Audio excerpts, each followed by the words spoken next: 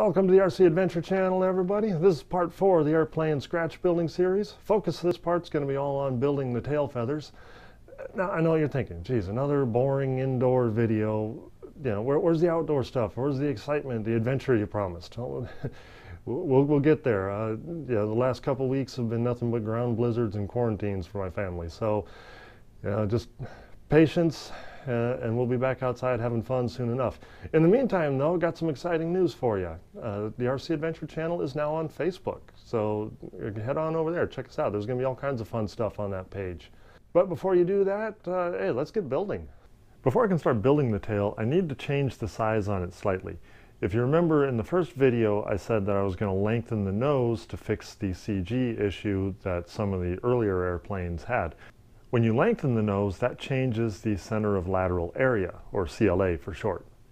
To help demonstrate what CLA is and how it affects the airplane, I've got my Her Engineering Aquastar here. In a nutshell, it's every vertical surface. So the side of the fuselage, your vertical tail, even small things like the wingtip floats, wingtips, the engine nacelle and pylon, all of those count. It's important because it directly impacts the aircraft's yaw stability. Say you're flying along, you're going a little bit sideways, you're doing a knife edge or forward slip to a landing, something like that. And you've got all this pressure, wind, acting on the side of the airplane. And you've lengthened the nose, now you got too much pressure on the front. Well, you're going to wind up with a very yaw unstable airplane, and it's going to easily yaw too far, could even tumble out of control on you in extreme cases. On the other end of the spectrum, if you had too much pressure on the tail, you would have a very yaw stable airplane, which is good for a trainer, but not necessarily good for an aerobatic airplane. And in more extreme cases, you may not even have enough rudder authority just for regular flying. So how do we figure out where the CLA is and make sure that it's in the right spot? Well, we do a little bit of cardboard engineering, that's how. Make a little cardboard profile of your airplane. Preferably make one full size. Bigger is going to be more precise. I didn't have any cardboard that big, so I just went with a little one like this. This should be good enough. When you make your cardboard profile, just take an educated guess on the side of the tail and then go a little bit oversized because you can always remove material. It's hard to add material. Everywhere you have two vertical surfaces, such as in my case the engine nacelle and pylon, you're going to want to double it up. But say you had two vertical tails, you would double that area up as well. Same goes for maybe things like landing gear, depends on your airplane. Left and right side does not count as two vertical surfaces, so your fuselage is just one piece. Same thing with the tail in my case, since there's only one tail. You're also going to want to account for things like your wing. So you would make kind of a profile of the wing as an extra double piece on here, using the bottom of the wing root and the top of the wing tip as one piece. And then I've kind of done the same with the horizontal tail back here. I probably should put the wingtip floats on there, but they're pretty close to that center, so I don't think it's going to be an issue. Next thing you're going to want to do, take a pin, a string, and some weight, and pick two spots on the profile that are pretty far apart. It can be anywhere really. I've got one up near the top. And then pin the whole thing to the wall so that it can move freely. Once it stops swinging, mark where that string is hanging, make a line. Take the pin out, put it in the second spot. Where those two lines cross is the center of lateral area of this design. You want it to be at about 25% of the tail moment arm, which is measured from the CG to the center of the vertical tail. And that usually puts it right about the trailing edge of the wing, which is right where these two cross. Now, one other quick tip here for you. If your significant other does not like the idea of you sticking pins in the wall, just remind them that it's part of the hobby and that the hobby is for the kids. It's part of their education because, we're all homeschooling and a lot of us are still stuck at home on quarantines and stuff. So this is a hobby thing. This is the education for the kids. If nothing else, just don't tell my wife I stuck pins in the wall. And let's get back to building. Building the vertical stab's pretty easy. The ribs are made as left and right sides. You just pin the left side ribs in place where it's shown on the plans. Then you put in the left side spar cap and then the sheeting. You can take it off, flip it over, put the right side ribs in place, followed by the right side spar cap.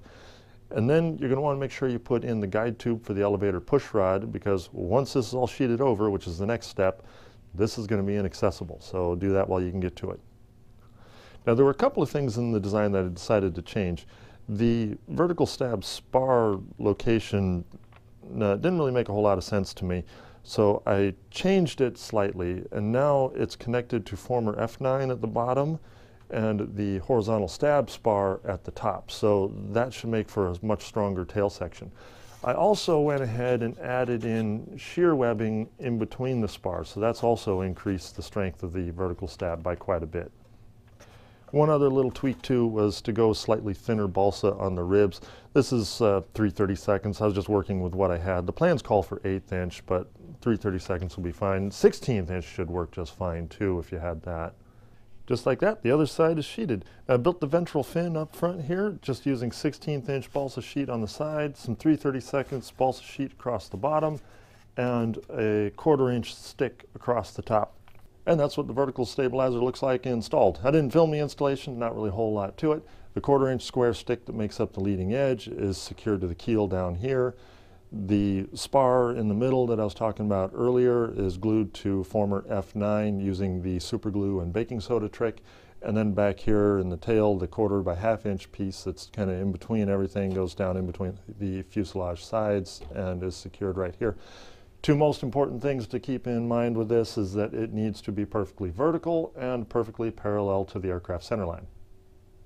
Well, the next thing to do is get going on the horizontal stab and elevator.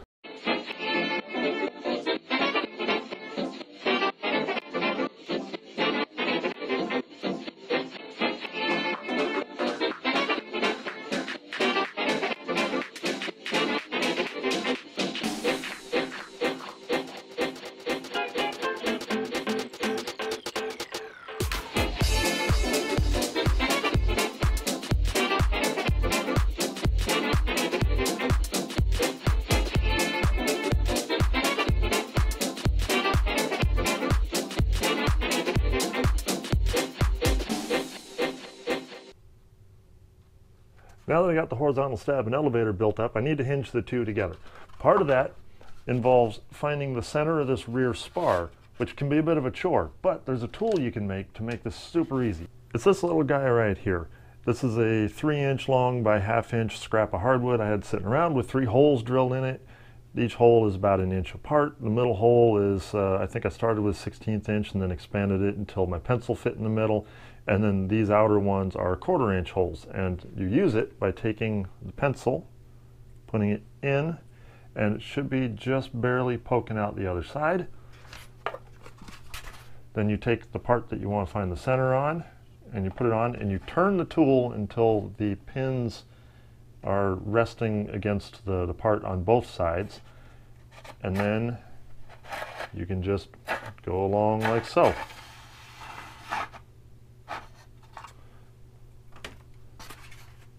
And there you go. There's a line right down the middle. Now, there's 2 ways you can cut the slots for the hinges. If you can find a Great Plains slot machine hinge cutting tool, I highly recommend them. They are awesome. They show up on eBay once in a while. Unfortunately, you know, like everything Great Plains, they've been discontinued. And all you got to do to use it, line the 2 blades up right where you want the hole.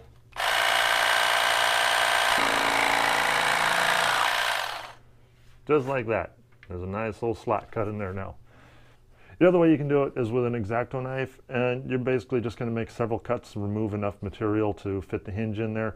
It's a pain in the rear to do, but it works. Another little thing that I like to do to help the glue wick its way into the hole and hold the hinge in place is to take a 1/16 inch drill bit and drill in the center of the slot.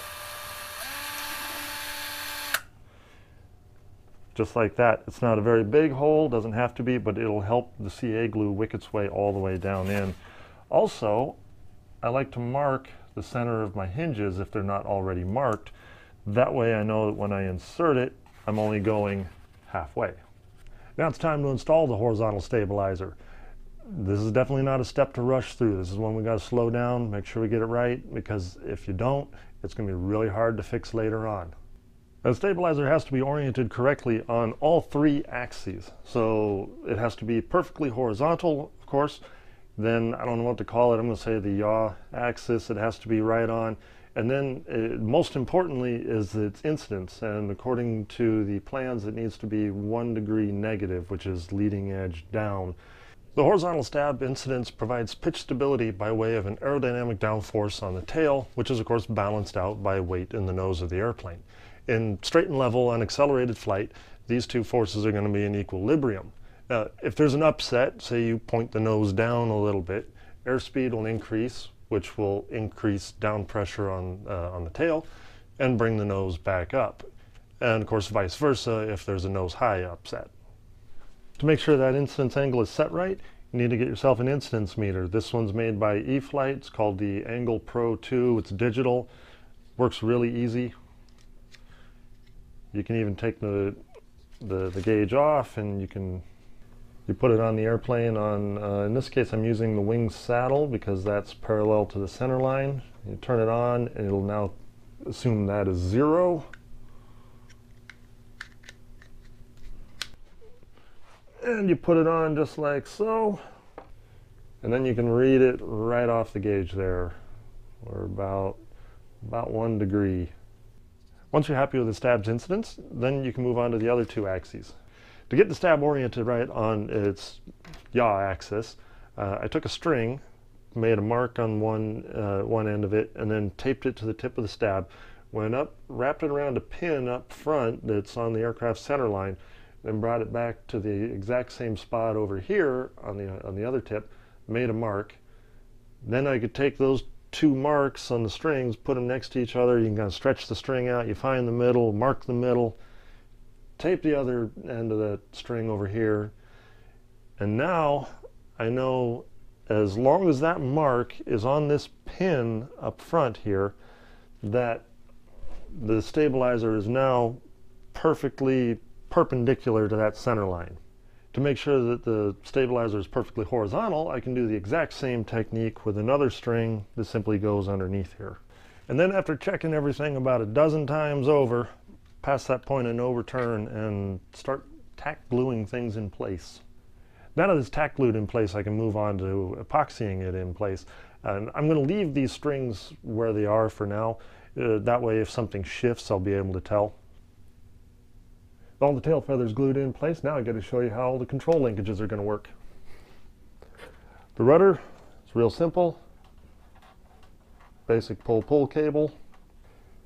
The elevator starts as a pull-pull cable up in the front, which goes to a bell crank that you can see back here in the tail. And then on the back side of that bell crank, there's a push rod that goes up to the top to connect to the elevator control horn. That's going to do it for this video. I'm getting kind of curious as to how heavy the airplane is so far, so when I'm done here, I'm going to go put it on the scales. If you want to know the results to that weigh-in, I'll put it up on Facebook. There'll be a link in the description to make it easy to find the page. Also, I'll have a link for the Angle Pro 2 incidence meter here. This is a really handy tool to have. And if you think this is something you need, please do use those links. Those affiliate links really help me out. They help me make these videos for you. In the meantime, you can help out by feeding the YouTube algorithm with a like or a comment. If you want to see more videos like this, that's what the subscribe button's for. And the bell icon will let you know when the next video's ready.